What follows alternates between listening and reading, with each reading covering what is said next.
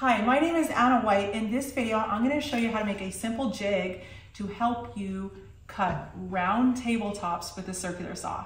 What you'll need for supplies is some 1/4-inch plywood or MDF, and it needs to be at least the radius of what you want to cut plus about 6 inches. In addition, you'll need either a 1x2 or a scrap piece of plywood, something to be used as a straight edge, a brad nailer with some 1-inch brad nails, some glue, and a tape measure.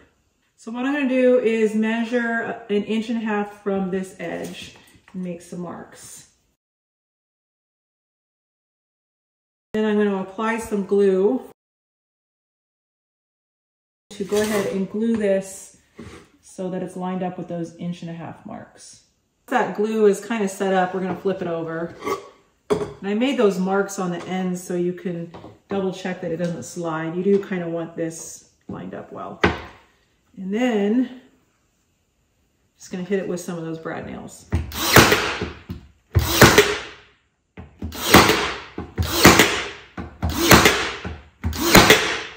Okay, I lied. It was actually a stapler, but a brad nailer would work too. Okay, so it'll look like this, a masterpiece. So the next step is I want to trim this outer edge to match the foot on my circular saw. So I'm going to just cut this off with the board clamped.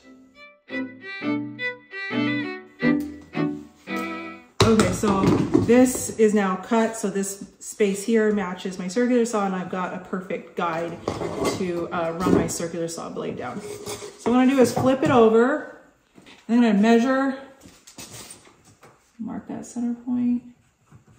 I'm gonna measure down from it, whatever the radius I want. So the tabletop that I'm working on right now is a 44-inch diameter. I'm gonna split that in half to a 22-inch radius. I'm just finding the center point this way, and then this mark is the radius of the tabletop.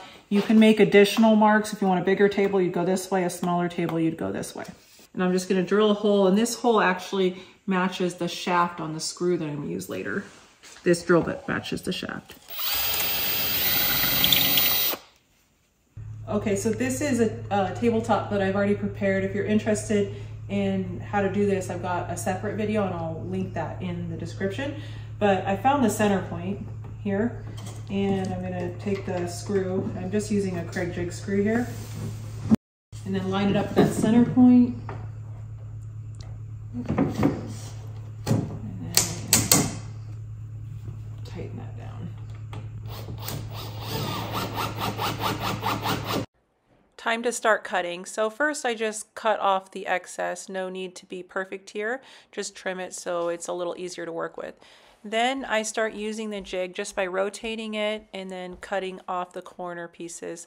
A couple things I do want to say here is it would benefit you to use a wider jig than I have here, maybe like a 12 or 16 inch, because I was having to hold open the circular side guide as I was doing this.